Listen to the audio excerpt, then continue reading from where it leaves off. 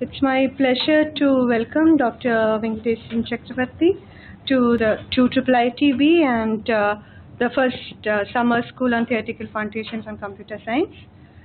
Dr. Venkatesan is a member of the high performance computing group at IBM Research Labs. He did his MTech from IIT Madras and PhD from University of Wisconsin-Madison. His research interests are in theory of computing, complexity theory, and approximation algorithm. He's also interested in the applications of theory of computing in different areas of computer science like database systems, distributed computing, etc. And today his talk is on approximating decision trees. So over to Dr. Venkatesan. Thanks for the invite. So in the approximation algorithm stream of this school, right? So Professor Muralidhara would have covered some of the approximation algorithms for some of the problems. So we are going to see another interesting problem called constructing decision trees, and we'll design some approximation algorithms for it. So this problem, I'll start with an example for it. So how many of you have played this game, Guess Who? Or is there 20 questions? Right. I guess many of you. So in this game, there are two parties, right? One is, there are two players, Alice and Bob. Bob thinks of a personality, right? Some eminent person. And Alice has to find out who that person is by asking questions. And the questions in the classical game, they should be of the form yes or no answer type, right? You can ask, is this person alive? Is this person a cricketer? And so on. And the answer will come back yes or no. Based on that, you have to figure out who that person is. So it's 20 questions in the classical game, like you are supposed to find within 20 questions, but for our purposes, let's say that we want to find it within as few number of questions as possible. Okay.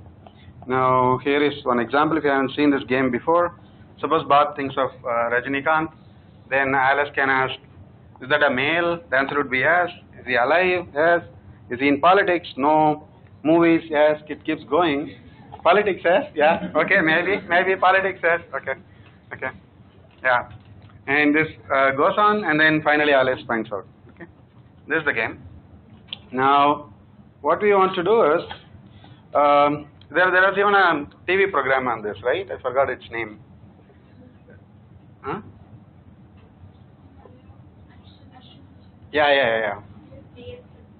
Yes. And so what we want to do is, there are even softwares doing this, right, to play the Alice's role.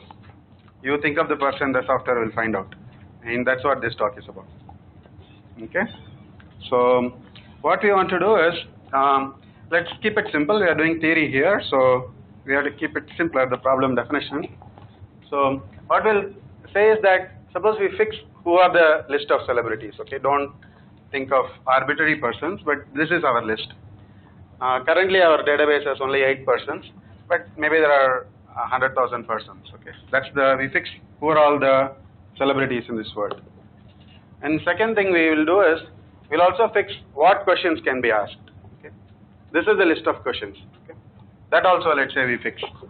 And with that setup, we want to build a software. That's the goal. So in this toy database I created, we have 8 personalities: Einstein, Gandhi, Tendulkar, Madhuri Dixit, Tagore, Saina Nehwal, Charlie Chaplin, and Rajinikanth, of course. And these are the only 6 questions are there in our toy database.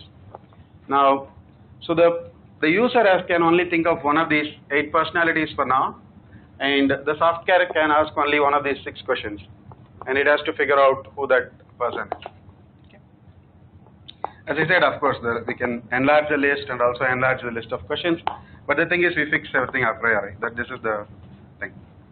Now, given this, if you want to reduce the number of questions asked, we are building the software, right? We want to reduce the number of questions that we ask. So what strategy should we follow? What strategy should this software follow? That's the question. How should it go about? Which question should it ask from here? Okay. And depending upon the answer, it has to ask another question. What question should it ask? How do we decide this? Given such a table. Yeah, questions with, yeah, we'll see. Yeah, something like that. Right? Question with higher entropy. Yeah. So now, before getting into what we should be asking, let's first of all decide how can we represent a strategy, right? How do we represent, there are different strategies possible for it, like which question to ask first, depending upon the answer, what question do I ask next, how do I represent this strategy? So we can represent the strategy using a decision tree, any particular strategy. So here is one example decision tree, one strategy. This strategy says that first I'll always ask, is that a male? That's actually a standard thing people do also, right? Is that a male? So this strategy says that let me first ask, is that a male? If the answer is yes, I'll ask, is he alive? And depending upon the answer, I'll ask the next question and keep going till I get the answer. If it is a no, it has a different strategy. In this case, if the answer is no, then the deal is kind of simpler, because in this database there are only two female celebrities, Saina and Madhuri, so it can simply ask a question, is that a sports person? If the answer is yes, then we are done, that's Saina. The answer is no, then it's Madhuri Dixit. Whereas this side is a little more crowded, you have to do a little more work to figure out who this person is. So this is one strategy, right? There are many such strategies possible. We need not ask with this, is that a male? We can ask any other question too. So this is how we will represent a strategy, a decision tree. Is this fine? Okay. Now, this is not the only strategy possible, right? Here is another strategy. This one also starts with, is that person, this starts slightly different. It starts with, is that person alive? Okay. And then based on the answer, it goes down. Okay. Now, we have two decision trees, two strategies. Which one is better? Okay, that's the thing. The first one better or this one better for that software? Our goal is to minimize the number of questions, right? So which one is better? The second one is better, right? Why? Here is, let's just formalize it off. How many questions do we ask, right? That depends on what that personality also is. For example, if the user thinks of Rajinikanth, this tree does it with three queries, 1, 2, and 3. Whereas if the personality is Mahatma Gandhi, then it's 4 questions, 1, 2, 3, 4. There are 4 nodes on that path. So it depends on the personality, but so you can think of the average number of questions asked, right? So you can, in other words, you can think of how many questions are asked for each personality, sum it up, the total path length, total number of questions, divided by the number of entities or the number of persons, that gives the average number of questions being asked by this software for this database. So in this particular case, I marked out how many questions are there for every entity. So Saina, Nehwal and all are simpler, only 2 questions. Madhuri also only 2 questions. Whereas these people are costlier, 4 questions. But on an average, this has 26 as the total number of questions across the sum, across all the entities, and the average, there are 8 persons here, so the average is this 3.25.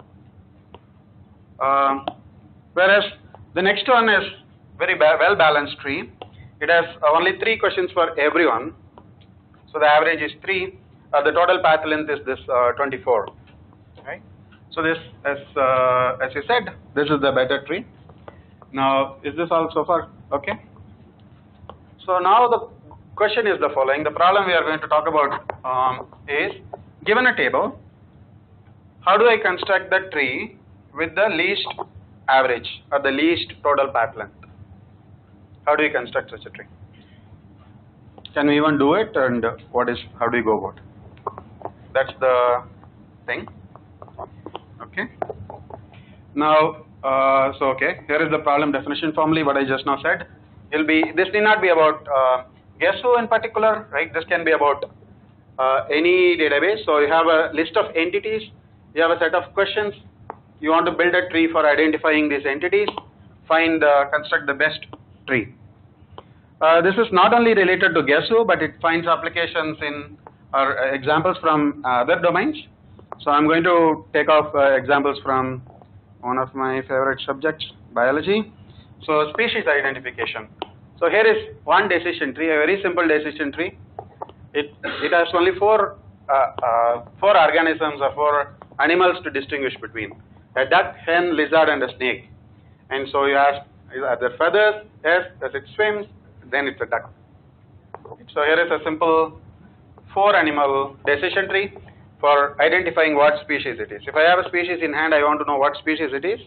Then if it's one of those 4, then I can use this small decision tree.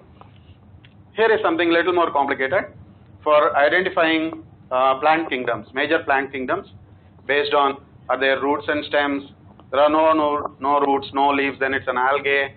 If there are no roots but leaves, then it's bryophyte, etc., etc. That's for identifying plant kingdom. But these look like toys, right? Like as if I constructed them, but they are actually used by biologists in their research papers too. So these are called identification keys in their terminology. And here is a identification key from a published research paper. So this is a diatom, small bacteria kind of organism, and a particular genus, Chakaravarthy. These are the different species of this Chakaravarthy. And if you want to know what particular species you are having in hand, then you can use this decision tree from this published paper based on the setae structure of this organism. Here is one more example. I guess you guys are getting bored, but I'm going to go through this. This is also used in medical diagnosis. So this decision tree is used for identifying different lung diseases based on the symptoms, right?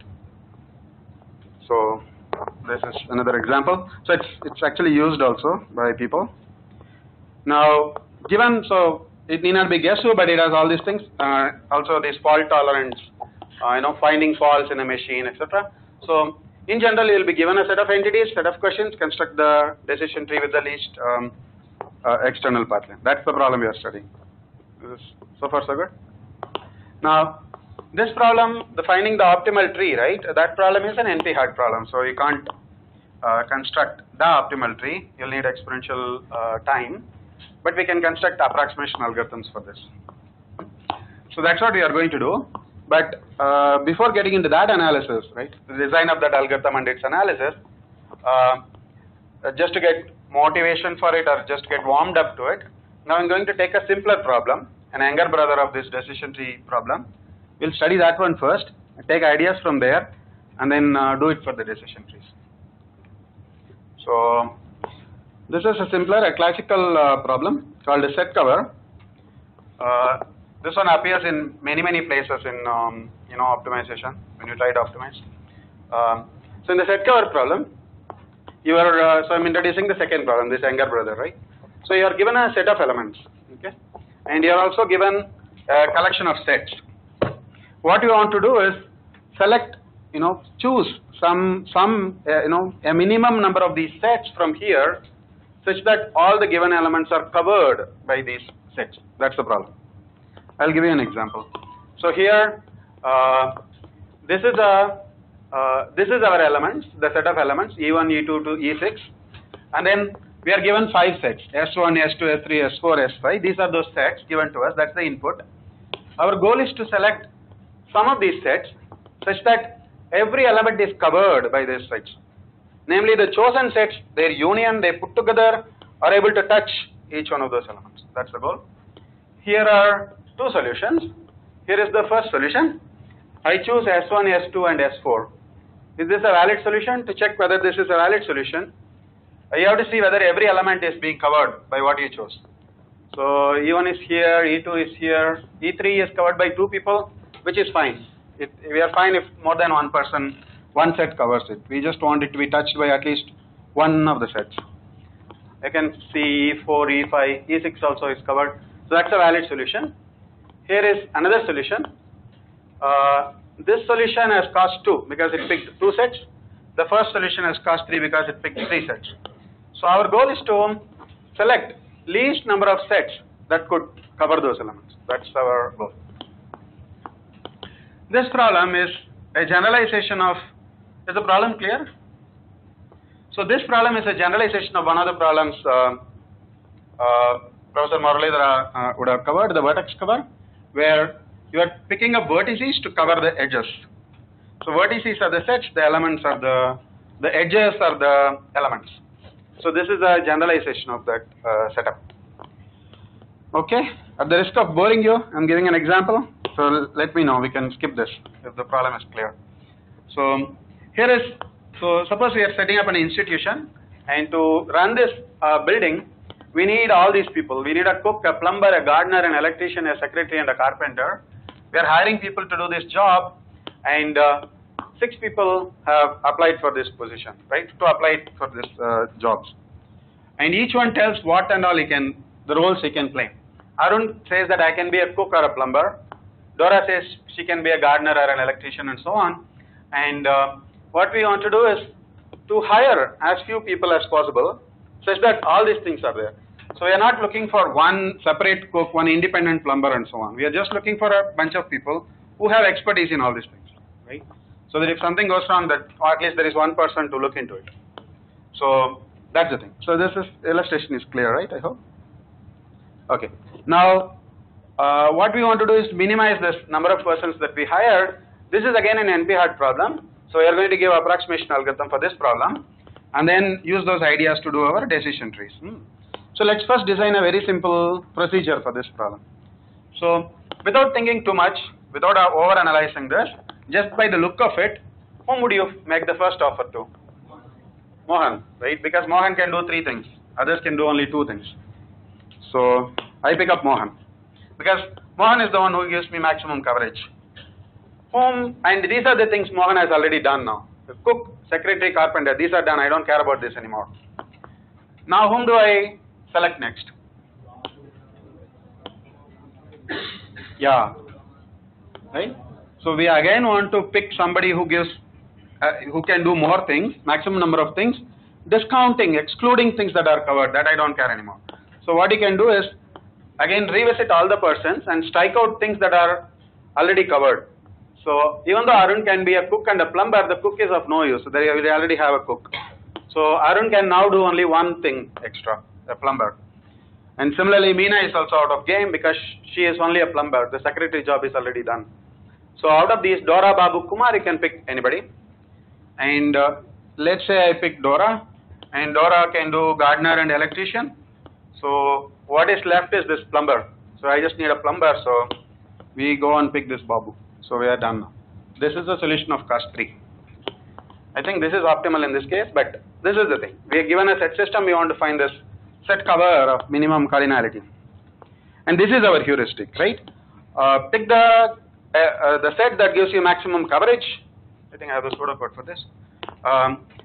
So first of all, these are all the remaining elements. What is remaining in the beginning is all the elements.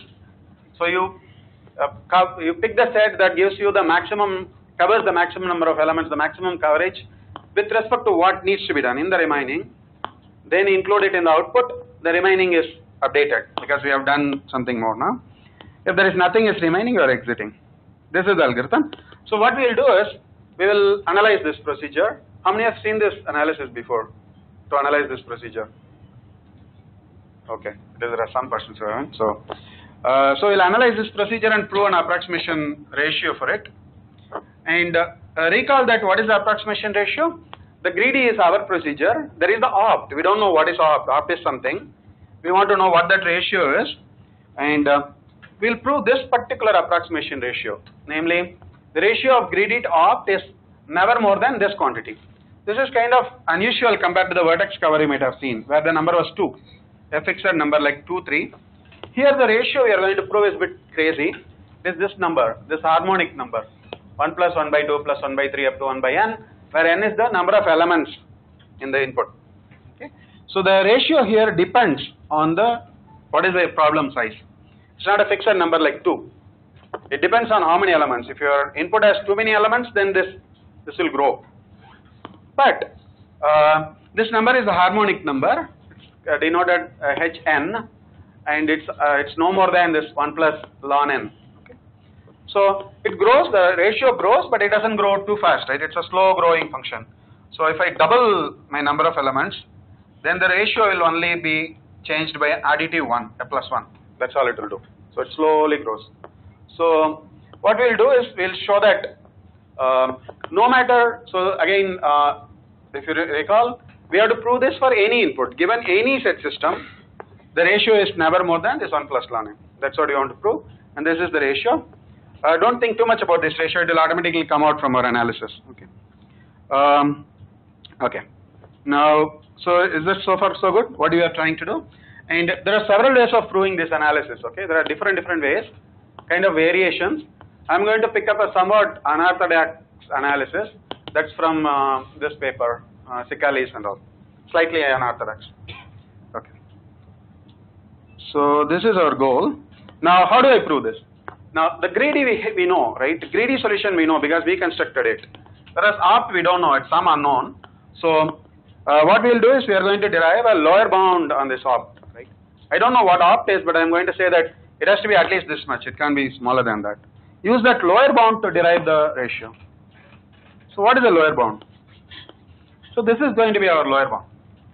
Suppose this greedy that we constructed picks these sets, okay? From x1, x2 to xl. That's the set this greedy picks up. It picked up L sets. Its cost is L, and these sets are, let's say, x1, x2 to xl. Now, the way it picked up these things was, let's look at the first iteration, right? To start with, all the n elements were not covered; they were free, and we went ahead and picked this x1, right? We picked this set x1, and it covered certain number of elements, right? It picked this x1 number of elements. The size of x1 number of elements is what it picked. Now, okay. Then what did we do? So then what we did was, we picked up the second set, right, the x2, and that it gave us some fresh coverage, right? This x2 might have some overlap with this x1, so that overlap doesn't count for us, but it freshly covered something, right? Some portion of this set, right? It gave us some elements newly covered. So that is what we are calling it as C2, and then something was left out, right? This R3 is what is remaining after that second. So in each round there are three things. What was the remaining to start with? And you pick a set, and it gave you some coverage, and something was left out for next iteration. Okay, it's like this. So that's the third round. We started off with this R3 as the remaining. I picked up X3, I got an extra coverage of C3, and the remaining of R4 was left out uncovered. That's what we did. Now, let's look for this lower bound. Now, opt, I don't know what it is doing. So, let's say that this opt picked these sets, right? I'm going to always put a star on top of the same symbol to say that that's what opt is doing. We picked up x1, x2, x3. Opt is picking out x1 star, x2 star, x3 star, and so on. And let's say it picked up L star sets, right? We picked up L, he picked up L star things. Now, let's just look at the first iteration of this game. There are n elements remaining. We picked up x1 as the set, and we got a coverage of this C1, which is same as x1. This x1 things. Now, this x1, right? He is the champion to start with, right? He is the set that is the largest. He is the one that gives the maximum coverage to start with. He is the champion in the first round when the game started. So, which means that all the other sets, opt picked all these x1 star, x2 star, whatever it picked, but none of them can give more coverage than this x1, right? Because x1 was the largest, that's why greedy picked it, he is the champion. So none of these other things, none of these things that this opt picked, they cannot give you better coverage than what I picked, which is the x1. Based on this, can you give a lower bound on opt?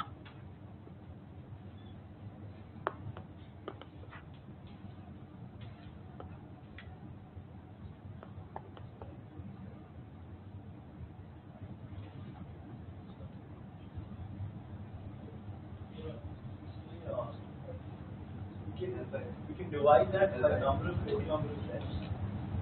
So if there are like 10 elements. Yeah, there are n elements.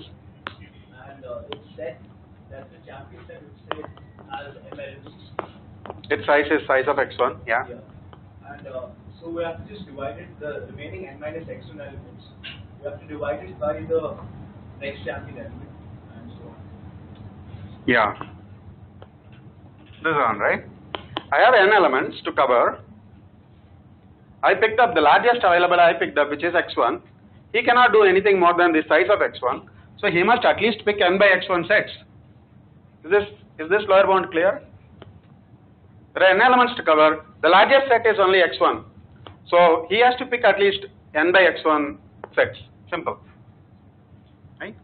So this is achievable. This is a very poor lower bound in some sense, because this is doable only if the sets should be non-overlapping first of all, and you should have those kind of sets which can actually are big enough of that same size and they go on fit finely and so on.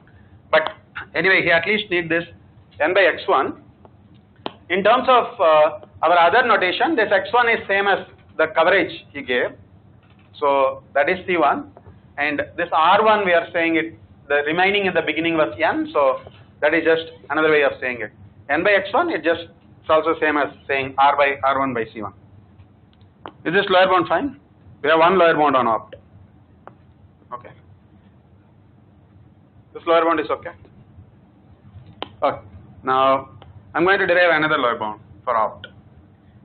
The lower bound is simple. It's just the same thing I'm going to do on the second round. Forget the first round. In the second round, in the beginning of the second round, I have R2 elements remaining, and I picked up a set called X2. It gave me a coverage called C2. C2 is not same as X2, right? Because X2 is some sets and some of which overlaps with this C1 already, and this is the new coverage C2 what it gave me. So I have R2 remaining elements. I picked up X2 and it gave me C2. X2 is the champion within R2, right? X1 was the champion when the game started, but given that the X1 has covered some things, within the remaining elements X2 is the best. He is the champion. So now, therefore this X2 star, X3 star, whatever opt picked, right, they cannot give more coverage than X2 within that R2. With respect to R2, they can't give more coverage. And remember, opt has to cover everything in R1, right? Opt has to cover everything. So definitely he is covering everything in R2, right? And to cover everything in R2, the best guy who is giving coverage is X2. So you can see this bound, right? R2 by C2. There is R2 things to cover. X2, C2 is the best you can get out of a single set. R2 by C2. That's another lower bound. Is this okay? This is the second lower bound. Now I'm going to give yet another lower bound. That lower bound is coming from the third round. You can play the same thing on the third round, and that bound will say R3 by C3. Is this okay? That's our third lower bound. So you keep on doing this, I'll get a lot of lower bounds. Opt has to be more than R1 by C2, R2 by C2, R3 by C3, and so on up to RL by CL. There were L rounds for the greedy, right? Greedy went on till L rounds. So these are all the lower bounds. Now, I forgot one thing to mention. Okay, let me just do this here and just come back here. When we did this greedy thing, right, X1 was the largest set, right, that is the C1. Then we picked X2, it gave me a coverage of C2. This C2 will be smaller than this C1, right, because if this C2 can be more, then I would have picked X2 in the first place. So X1 will always give more coverage, then the X2 will give lesser, it will keep on going down. So now when we come back here, we have all these lower bounds. Are these all really distinct lower bounds? Are they useful lower bounds, or is it one just simply subsuming others? Right? Is it just restatement, weaker? Are they really useful lower bounds? Yes, they are useful, because I can't a priori tell which one of them is the strongest of these lower bounds. Because this set R, right, the remaining set also keeps going down. This set coverage also keeps going down. Numerator goes down, denominator goes down. So I can't a priori say who is the best of this. So I'm going to keep all these lower bounds. I can only say that if I know the exact numbers, I'll be able to say. Till then we can just leave it like this. Now, therefore the cost of opt, I have all these lower bounds. So the opt has to be more than all these people. So it is more than the max of all these people. Now that is our final lower bound for opt. Okay. Now we can now divide it. We can now do the approximation ratio. So cost of greedy by cost of opt. That's what we wanted to do. Cost of greedy is simple, L, a single number. Cost of opt, this is what we figured out in the last slide. R1 max of R1 by C1, R2 by C2, and so on. Okay. Now from here onwards, I'm just going to keep doing some arithmetic.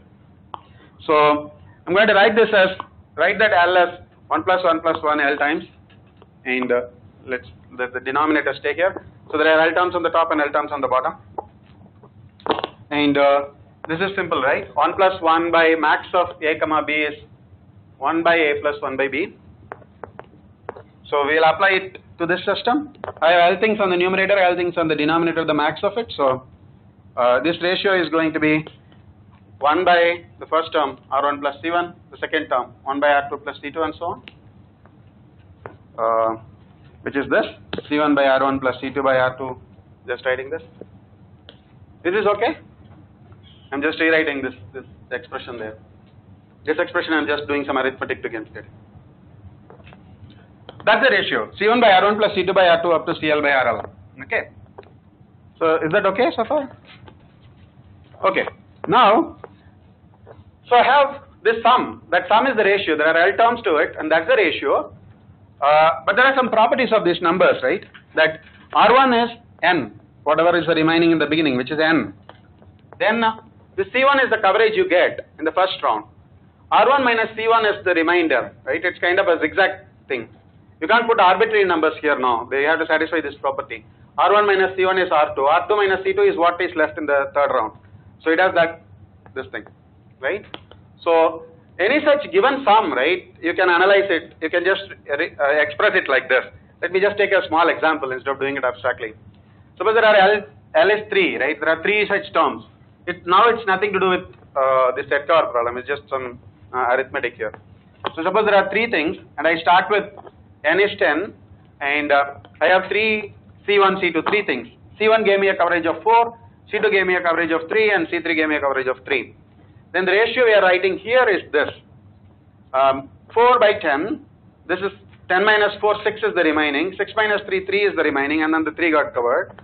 You write it, then you can expand it off, and the thing is that this is where that Hn, the harmonic sum comes up, right? So I can write this 4 by 10 as 1 plus 10, 1 by 10, 1 by 10 and so on, but I can just adjust it off to look like this Hn.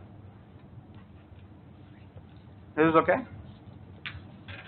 Yeah, and this is actually a worst case. We can construct examples where this will be achieved. It looks like we are losing a lot in this arithmetic, but we can construct examples where this will happen, all these things will happen. So that is the Hn. Any questions on this? This is the set cover, the younger brother. Okay, so now we'll go to the elder brother. We'll borrow these ideas and put it for the decision trees. Okay, now we are trying to construct back to decision trees. We are trying to construct a decision tree abstractly, just by the look of it. Which tree is better? Right side tree, right? Because the left side tree, if there are n such elements, right, with only one element going off, extremely skewed, then this entity will pay a cost of 1, right? One query. Whereas this entity will pay 2, this entity will pay 3, this entity will pay 4 and so on. So the cost will look like 1 plus 2 plus 3 up to n into n plus 1 by 2. Whereas there is the total cost, the total path length. Whereas this one will be balanced. It will have only log n layers, log n levels. So each one will pay only log n as the cost. So n log n is the cost. This is quadratic, n square. That guy is only n log n. So clearly the balanced guy is better. Now, so with that intuition, now for our tree, let's look at the first question. I have to construct my decision tree. Let me decide what is the first question to ask. Which is the root of the tree should be. So I have 6 options here, right, for our database. Male, I can ask any one of these questions as the first question at the root of the decision tree. Now, if I ask that particular question, this is how that entities will split, right? If I ask, is that a male, then Einstein, Gandhi, Tendulkar, Chaplin, Rajini and Tagore will go on to one side of the tree, Madri and Saina will go on to other side. Similarly, for each question, the entities will split into 2 parts. This is how they will split for each of these questions. Now, looking at it, which question should I be asking first? Alive, right? Yeah, because it's the most balanced, right? So I ask this alive as the question. That's the same as what you mentioned, right? That's alive. Now I am done with alive, so I ask this question alive. That split it into 2 parts, right? Now what do I do? I ask the alive question. How do I build my tree now? Yeah. So we can recursively do the same on the 2 subsets, right? So left subset I can recursively do and build a subtree there. For the right side also recursively do this same process and build a subtree there. So for example, this is how the left side will look like, right? So we only focus on those 4 people, Tendulkar, Rajini, Saina and Madhuri. These are the only ally people, and I'll be left with 5 questions task. I already asked this question ally. Within that set, I'm recursively doing it, so I need to decide which question to ask. Again, I consider what are all the options. These are the 5 options, and if I ask each question, the 4 people will split in that particular manner. For example, sports will split it as Tendulkar, Saina on one side, and Rajini and Madhuri on the other side. Which one should I ask? Yeah, sports, movies, male, any one of them is good. They're all balanced. Now, so as let's say I ask male. Similarly, I do it for the right hand side. This is how the split will be.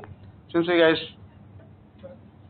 I ask, let's say this Indian, that's a good split. Yeah. So when we decide out of those 3, the last slide, so we have to check all the other splits also, right? There can be a queue if we select male or. Yeah, we could, but we are not doing it in this algorithm. I'm just applying a raw greedy procedure. Just think of for this moment and just make that choice. Don't think what will happen in the future. Yeah. So it's just a random choice out of the 3. Among that, if there is a tie, you just pick one arbitrarily. We don't have any heuristic for that. Just pick it arbitrarily. Yeah. So here too, there are for the right branch, I guess there are. Oh, in the right branch there is only one choice. Indian is the only balance of choice. Now, in these examples, there was a perfect balance like this, right? But there may be a situation where there is no perfect balance. So I need to choose something that comes to close to being balanced. So once I do this, for these 2 sets, again do it recursively. So it keeps on going recursively. So if I do it, finally I'll end up with the tree that we saw, right? That balanced tree. That's what I'll be getting. Now here is the procedure written out as a pseudocode. I am given a set of entities E. Give me any set of entities, I'll give you a tree for it. So find the most balanced query. Then that will split the entities into 2 parts, S entities and no entities. These are the entities with S as the answer, and those are the entities with no as the answer. Then do it recursively for the S people and do it recursively for the no people, and keep going. So the only thing that's done is here is find the balanced query, right? Maximum, as much balance you can do. What we'll prove is the procedure is clear, right? So what we'll prove is, we'll prove this approximation ratio, similar to that set cover, the same harmonic number, except that I have a constant 2 here, 2 times of it. And the analysis is going to be somewhat inspired from that set cover guy. Okay, how do you do this? Now, yeah. Propose login greedy algorithm for set cover. Oh, for the set cover. The original and all, I think the algorithm is age old, that heuristic as such. The first analysis, this Lannen analysis is by Chartal or something in 1970s. That analysis is slightly different. That's what you'll find in CLR and all the textbooks. This particular analysis is from this paper. This paper is analyzing decision trees, and it says that let me first adjust the set cover in a different way, borrow it. I have another question regarding the set cover formula. Is there any hardness of approximation result for the? Yes, that's the best known. That's the best possible. Best possible, okay. Yeah, I have one small slide for it. Yes. So by the way, yeah, that's a good question. So we said that greedy has this for the set cover. We said that HN is the best known, right? HN is what we could prove for that greedy algorithm, and we can construct examples where you more or less touch that HN. Okay, that's the best. That's a lower bound for that ratio, and in fact that's the best possible algorithm. So that greedy is bad. Maybe I can do what he was mentioning, right? Think a little more. If I pick this set, what will happen in the next level? Next level, you can do that a couple of levels and then decide, right?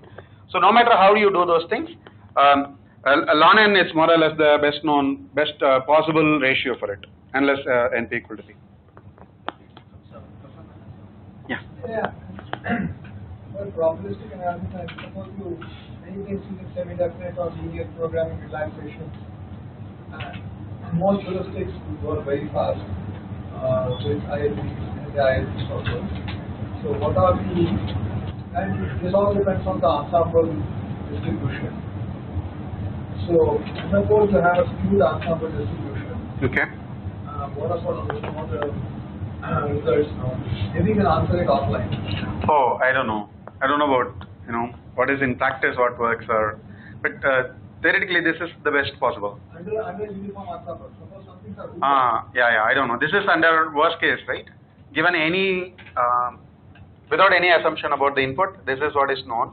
I don't know about if you assume some distribution about it. I don't know what's the best known for specific cases like that. For example, linear programming, the smooth analysis does is polynomial type, simplex is polynomial. Yeah.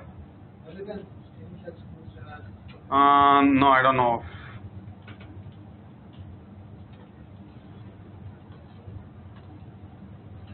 But there are other kind of things you can prove, not based on probabilistic nature of what kind of input, but there are other things like these kind of results are known for set cover, right?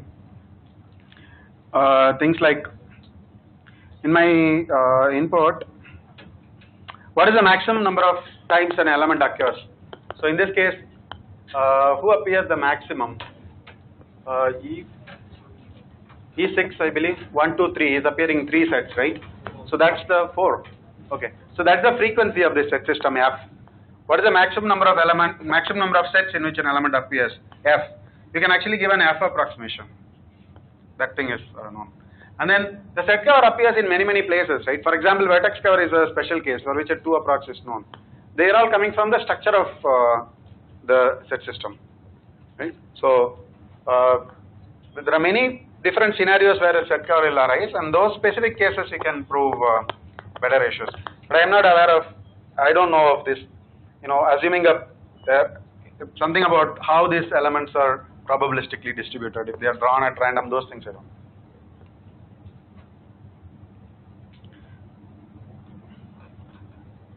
Okay, where were we? So this is the ratio we wanted to prove. Now, okay, here is a small change I am going to do. So far what we have been doing is how do we draw the tree, right? I'm just going to slightly change how do we draw the tree. So far the way we draw the tree is put the S entities on the left side and the no entities on the right side, right? That's our convention. I'm going to slightly change it. The way I'll do it is the S entities there are 10 and no entities maybe there are 20 or something, right? Depending on the way they split. So there is the lighter side and there is a heavier side. Which side has smaller and which side has more elements. So I want to adopt this convention that the lighter side be put on the left side, just a convention. And always put the heavier side on the right side. So for example, if I ask male, then Saina and Madhuri are one group, all the other 6 are another group, right? So this group, the no group is the smaller group. They go to the left, even though it's a no question. They go to the left, and the male line goes to the right, it's a heavier line. Then alive, there are only 2 persons alive within this world, Rajini and Tendulkar. All these are not alive, so the smaller group goes to the left. That's my representation. So now, given that this is how I'm going to draw my trees hereafter, then let's ask this question. Most balanced query, how do I determine, what do I mean by most balanced query? Let's just formalize it off, right? If they are exactly half of, right, then I know it's the balanced. Otherwise, if there is no such query that exactly splits it into 2, what do you mean by which one do I choose? What is the balance? Now, here are some ways of saying it. Look at the difference between the S entities and no entities. They are absolute difference. Another thing you can do is look at the product, right? Minimize the product of the 2 sides. Okay. In fact, the analysis of this algorithm can be done in different ways based on which viewpoint you take. Okay. You can do it actually with this as the viewpoint too. What we are going to do is different. So this itself has been analyzed in different ways, just like the way set cover is. I'm going to follow one particular analysis from that 2010 CJLM paper. For that paper, that analysis, this viewpoint is better than all these viewpoints. They're all equivalent. You can view it in any way, but we will be adopting this viewpoint. That what are we trying to do? We always put the lighter side on the left. Okay, fine. Then what it is saying is, the lighter side is on the left, try to maximize the lighter side, right? Try to maximize the left hand side. So, Indian is, this is how the splits are, right? For the 4 questions, then I'll pick this one because it has the largest lighter side. It's the same as any other ways of saying it. Pick the largest lighter side, right? Left hand side. That is what our most balanced query is. So is this okay? Just a way of fixing what is most balanced. We are fixing this particular viewpoint. Now, okay. Now, given this, there is an analogy between what the set cover is doing and what the decision tree greedy procedure is. Last slide you said all the three assumptions are equivalent. Yes. So but query with maximum lighter side. Yes. How is it equivalent with difference? Yes, and that is minus 3. No, I'm not saying that these values are same. I'm just saying that if you choose your query based on any one of these as your criterion, you will pick up the same query. The query that has the least difference is the same. There is the query with the same lighter side. I hope it's true. Yeah. What are the yes entities and the no entities give a difference? Say this again. The yes entities and the no entities, the product of them. Yeah. The balance query will be different. Because No. Let's say. Okay. I hope what I'm saying it is true. Let's check it out. Yeah. Tell me. Yeah. So the minimum of yes entities and the no entities will be positives. Okay. Let's see. You are saying the product is different from this lighter side thing. Yes. What is the product? Will choose which one? Should be maximum of yes entities and no entities. Huh? Sorry, tell me. Sorry. This is the max of. Sorry, that's the max of. The product should be max of. Difference either minimize, the product maximize. This one is choose the maximum lighter side. Okay. Now this is our convention. Choose the maximum lighter side, right? Now then you can put an analogy to the set cover. See, I picked up one query, right? Say X1 as my first query.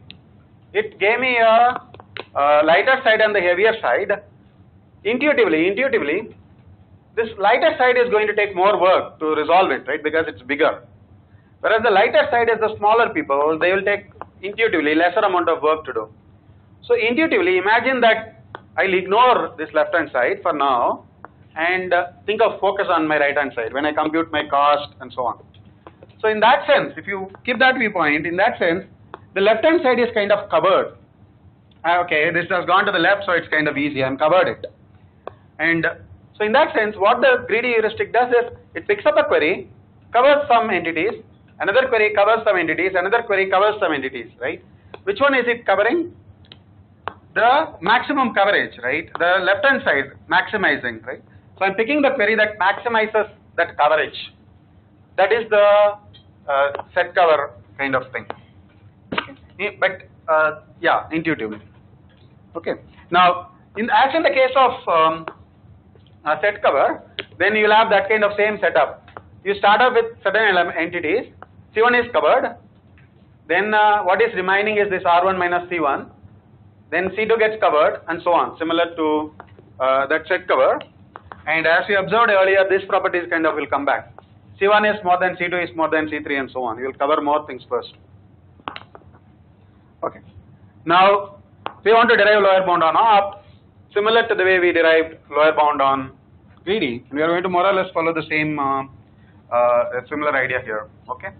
Now, this is what opt is doing, right? I just put a star everywhere to say that it's the opt doing. So opt is doing this way. I also put that in that right hand side heavy representation. Now this what this opt has to do is, once it classifies them into this C1 star, C2 star, and so on, it has to actually go ahead and build a tree inside it, right? For that C1 star, it has to build a tree for the C2 star and build a tree for the C3 star, and so on. That's what opt has to do. Now if you look at what is the cost of this opt, right? It's this hypothetical opt. I don't know how it is. This is how I'm just visualizing it. Now, every element, every entity, you have to see and look at its path length, and you have to sum it up, right? So let's look at this path length of E1, right? First entity. What this entity has to do is, to know the path length up to the root, first it has to reach this subtree root, right? The local root, then hop one step to the root.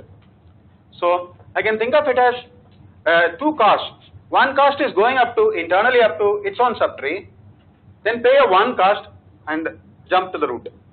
Whereas if you take an element from this tree, right, do something to reach here internally, then pay a cost of 2 to go to the root. So every element has got two costs to it. One is, what is the cost of going up to your subtree root? Then how much are you traveling on this heavy line, right? That's the second thing. Now, so the opt, I can decompose it into two parts. Namely, what is the total cost paid in doing this internal business, and what is the total cost paid by these elements in walking up that heavy line? Now, to derive my lower bound, I'm going to give a discount to opt and say that I ignore the internal for you. I don't care about it. Just tell me what is your external. What is your heavy line cost, right? What is the heavy line cost? Every element in this group pays a cost of 1. Every element in this group pays a cost of 2. They have to jump two things. So this heavy line cost is what is here, right? 1 times C1 star. All the people in C2 star pay a cost of 2. All the people in C3 pay a cost of 3, and so on. This is that external cost it's paying. So opt is at least this much. Even though I don't know what these C1 star, C2 star values are, right? I don't know opt. Now, let's try to derive a bound on all these C1 star, C2 star, right? What can they be, right? And the idea is going to be similar. This is my greedy tree. Look at the first iteration. X1 gives a coverage of C1 and is the maximum coverage you can get.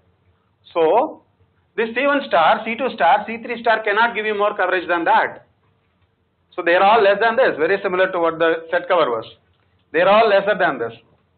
Okay, everybody is lesser than this C1. Now, I don't know what opt did, I don't know where all these elements are sitting, but since I am only interested in this cost, right, deriving a bound on this thing, think of one strategy that will just minimize this one, right? Let's derive a lower bound on this. What will you do? If this is all the cost you have to pay, where will you put your entities? Into the C1, right? Pack as much as into the C1 as possible, because C1 people only pay a cost of 1. But I have a bound on it though. I cannot put more than C1 people inside it. So I'll try to pack to my limit as possible into this higher sets, right? Pack as much as possible into C1 star, or C1 people are gone. Pack then as much as people into this group, right? C1 people are gone. So I can pack C1 people like that. That's the best I would do, right? That's what I'll try to do. If this is all the cost I need to care about. So therefore, what it will do is that, so that's the way it will pack. Now, this way it will put C1 elements into each one of these groups, and there will be n by C1 such groups, right? Yeah, right? So I keep on packing. There are n elements to start with, so the number of such packs I need is n by C1. So I have to do this 1 by C1, 2 by C1 up to n by C1 steps, right? That's what opt can do the best. This is okay? So that is this number, C1 times, I'm just pulling off that C1 out, etc. You do the arithmetic, it comes out to be n square by 2C1. This is what is very similar to n square by 2C1. This is what is very similar to what happened in the set cover. Cost of opt is more than n by C1. That's what we said. Here it is slightly different. It's n square by 2C1. So far so good. We got the this lower bound. Okay. Now what do you think I'm going to do? To get a second lower bound, just like before, right? But unfortunately, it becomes a bit messy, that getting that second lower bound per se. So I'm going to slightly tweak that paradigm. I'll just use induction, okay? So, okay. We can do it without induction like before, but it gets a bit messy. So, what we'll do is, we have our lower bound, right? We are done with the lower bound. So, instead of doing that multiple lower bounds and things like that, we are going to slightly do it differently. So, this is the greedy, right? Then let's go back to our greedy. We have to compare greedy and opt. Let's go back to greedy. And this is how the greedy looks like. It has some question x1, sorry, it's written as q1 here, x1. And now, if you look at every element, right, again think of it as going up to that subtree root and going up to the root, right? So I have a cost of going up to this, and then I have to go to this root, and every element has to do this extra jump, right? If I view this, I'm viewing the tree in a slightly different manner. This is my left side, right side, and every element has to pay this first query, then it has to pay what happens inside, right? So now, so therefore I can write off this. So whatever cost is paid here, right, that can be thought of as the cost for the entities that came here, and this is the cost for the entities that came onto this side. So I can think of the cost here as something like this: cost of greedy for that C1 portion, then cost of greedy for that R portion, right, this remainder portion on this right hand side. Then everybody pays a cost of N. So I can write cost of greedy like this: N plus cost of greedy for the C1 portion, cost of greedy for that R portion. Is this formula okay? I'm just viewing it in a.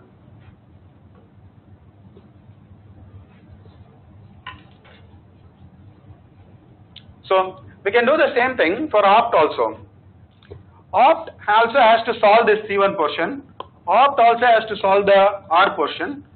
Therefore, the cost of opt has to at least pay a cost of solving the C1 alone, and also the cost of solving the R alone, right? So this is another lower bound for the opt, but it's kind of written out in this recursive manner. So now it's going to be some of those this thing that that arithmetic we are playing around with. Okay, but essentially this is the lower bound that's going to come into play, and we'll apply induction to finish off over this thing. Okay, so we'll prove this, that our ratio is this by induction. Induction on what? Induction on the number of elements, number of entities I have.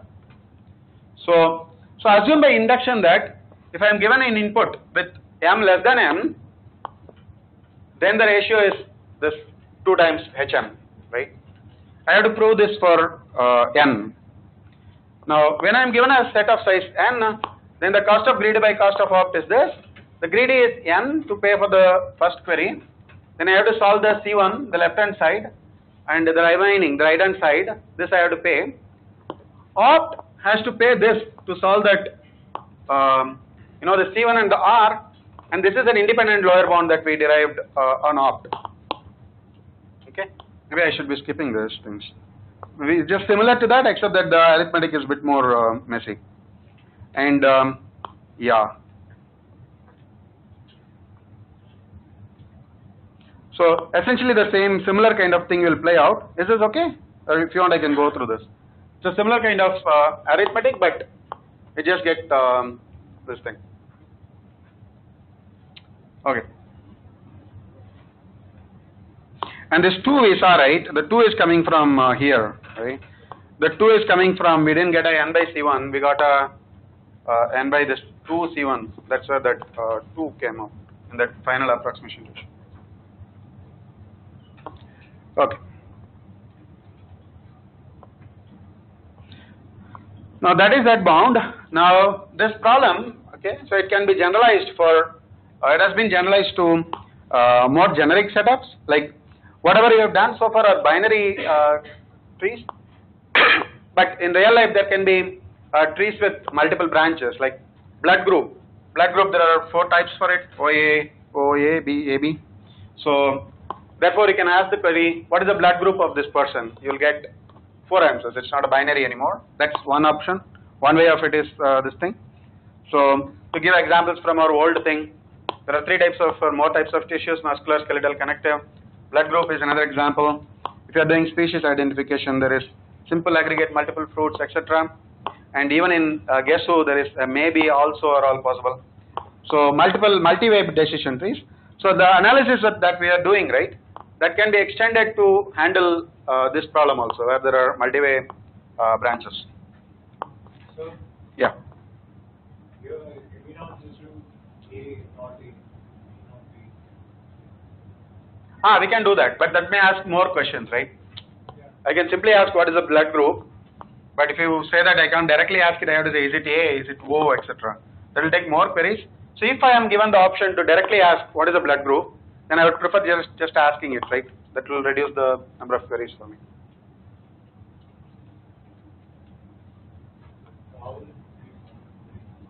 Say that again. So you need 4 or 5 queries here. You need 4 queries here. See, if I am directly allowed to ask blood group, then I ask 1 query and get to know the answer. What is the blood group? I get to know the answer, 1 query. Whereas if I have to ask, is it A, is it B, is it O, I am asking 3 queries, right, to resolve that thing. So, another thing, this is another thing that has been done. This is non-uniform distribution. So, remember that we just took a raw average over the number of questions, right? As if every entity is equal in this world. So, it's quite possible that certain diseases are more, infrequent than the others. So, there is a probability distribution maybe, right? That that person will more likely to have this one than that one. So, I may use that information to minimize the number of queries. So, instead of taking the raw average, take the weighted average. Right? So, take the expectation. So, this is another thing, non-uniform cost. Another thing that is done is non-uniform query cost. Not all queries need to be of same cost, right? It may take some more amount of money to ask a particular query. For example, in the medicine, if the query is like blood group, then it's kind of cheap. You have to take the blood and do the test. Whereas if that query is like, find out if that person is a clogged artery or something, then that's expensive. Similarly, in species identification, if I ask what is the type of the fruit, that is cheap. You can just look at the fruit. Whereas if I ask the question, what is the pollen type of this tree, that's expensive. I'll need a microscope to do that. So, there may be cost given to you for asking a particular query, and you want to minimize that.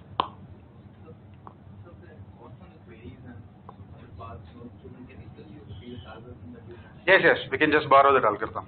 Yes. Sir, for the sequence generatory model, that's the best approximation till now. I'll just come to that. I'll just come to that.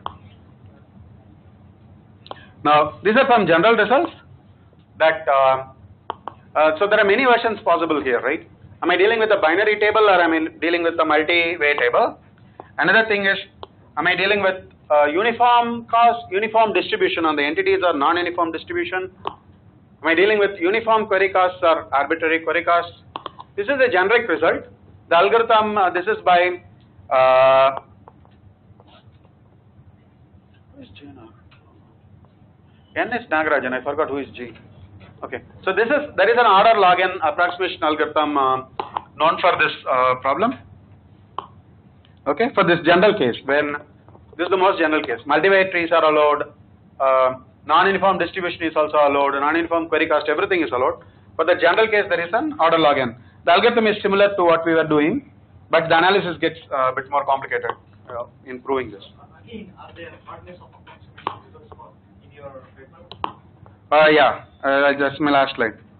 Okay, so for the first thing we want to ask is for that this problem, right? For the sector problem, let's just finish this question, right? That greedy that we proved, again, that is the best provable ratio for greedy itself, right? You can't prove much beyond that 1 plus that HN. I can always construct an example where greedy will incur that more or less that HN as the ratio. And in fact, that is the best known also, right? That ln n is the best known for it. Assuming NP not equal to P. That's a famous result by Uriel Fage, right? That was one of the peak achievements of the PCP theory. Now, here, for our problem, we have one greedy procedure, right? Now, let's just go back to the base version. Binary, no cost, no nothing, right? The base version that we discussed. For that one, we proved a 2HN, 2 log n as the approximation ratio. Now, we can actually construct example to show that that is the best ratio possible for that heuristic, first of all. Okay? So, this was done way back, right? They, G and G, Gary and Graham, they constructed, it's a fairly elaborate example. They constructed that example to show that greedy will actually is achieving this log n by log n as the ratio, right? I missed this remark about the implication of PCP here. Yeah. So did it prove a lower bound? Yes, to say that nobody can do anything better than this log n, right? Log n, Yeah. So that's a consequence of the PCP. Yeah. So Now, this is about the greedy procedure, right? Our greedy procedure cannot do better than log n by log n. But maybe, as he said, why are you only looking at this moment, right? I can look at what happens little bit flies down, like playing chess. Maybe I can do better. Maybe I can bring some entirely different machinery to do this. So can you design an algorithm which does better than this log n in a substantial manner, right? The answer is no. Assuming that NP is not equal to P, then this non-uniform distribution, right? When the entities have a non-uniform probability distribution on them, then this problem cannot be done anything better than omega log n. Okay? We have a log n algorithm, and you can't do better than that, right? Not this algorithm. No algorithm can do better unless NP equal to P. Now, this comes to the question you asked.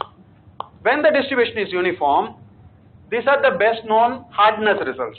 That we know that you can't do better than 2 approximation. You can't give a 1.5 approximation. When the branches is multi-way, you can't do better than a 4 approximation. You can't do, for example, a 3 approximation. You can see that this is now kind of closed. Omega log n is the best possible, and we have an order log n. Whereas when the distribution is uniform, for example, in the multi-way, the best known algorithm is log n, whereas the lower bound is only 4. So it's quite possible that there is an algorithm that lurking around there, which will give you, for example, a 5 approximation, which is better than this log n.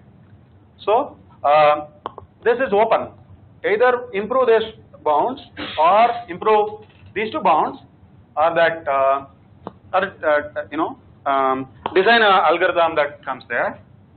Right? Does that answer all the questions? Maybe I should have put this slide much earlier. And the C in that is me. Yeah. Probably I was in a hurry. Yeah. You can address this sometimes. Suppose what happens is when the objective functions are made non-separable, in that you are no longer adding the cost is not an additive function of cost of identity. It is a more complicated function. Let us say it will be L1 plus L infinity as is convex. Yeah, I don't think people have. Those things have been done for set cover. Okay, set cover cost. Instead of just counting how many elements did I pick, I can say that if you pick this set, you have to pay this cost. First of all, then that cost itself can be added not like a sum, but in a more complicated manner, right? So those things have been studied. For any submodular function you can put there. So for that itself, log n is known. This is actually an old result. We'll see, a pretty old result. Yeah, because if you put in non-separability, many of the trivial things also break down. If you take, for example, Sutton's formula L1 plus L infinity, you no longer get the dynamic programming property, Okay. and that sort of breaks things down. Have they, in this context? Not in the decision trees, SF. Decision trees, set cover definitely. Decision trees, I need to check whether somebody has gone that far. Maybe, I don't know. For example, you can have a cost per node. So the total cost incurred is the cost per node plus the largest node. Sure. I don't know whether people have gone that far. Yeah. Of course, it's making the problem even harder. Yes. Yeah. But you can try to get log n in those kind of situations. But yeah. So the greedy approach, say, what same for the non-distribution or uniform distribution? Yes. The greedy procedure is the same. We can get that log n. Yeah. And what is your hunch that you think that for uniform distribution one should be able to come up with? No, I don't think so. I think these are too bad lower bounds. These 2 and 4 should go up. There are some serious difficulties in pushing these things, right? These 2 and 4, there are some bottlenecks in trying. Like this one is quite easy. This is like half a page. This log n, when there are weights there. If there are no weights, yeah, this becomes quite messy. But it's just a question of somebody sitting down with it and spending a lot of time, then it will go up. Yeah. I have one last question again from my side. One of the criticisms of approaches, I don't know, I'm saying it just because I can't find other words, is the use of worst case ensemble for this kind of analysis, but non-ensemble analysis are very hard. and it depends on the assumptions you make and so on. True. However, in, for example, the important class of integer linear programs, the heuristics have worked far, far better than the predictions of the theory. True. So, especially TSP or the Chakaravarthy prediction. So, effectively from a practitioner's point of view, large ones are solved. So, what is there a branch of the theory which is trying to address this sort of huge gap? Not really. The smooth analysis was somewhat close to it, right? That's about it. Yeah, that's a huge gap, true. Theory is in some other world and the practice in some other world. At least for this approximation algorithm, this thing. The kind of algorithms that you see nowadays, right? So if you want to break this log and all, it's going to get quite complicated. And yeah, because you're trying to do it in a worst case bound, right? Trying to answer everything. So it becomes very, very cumbersome algorithms, which will never work in practice. But yeah, this is for theory's sake. So another way of saying it is, it may work well in practice, but does it work well in theory? Yeah, that's the question. Yep, that's all I have to say.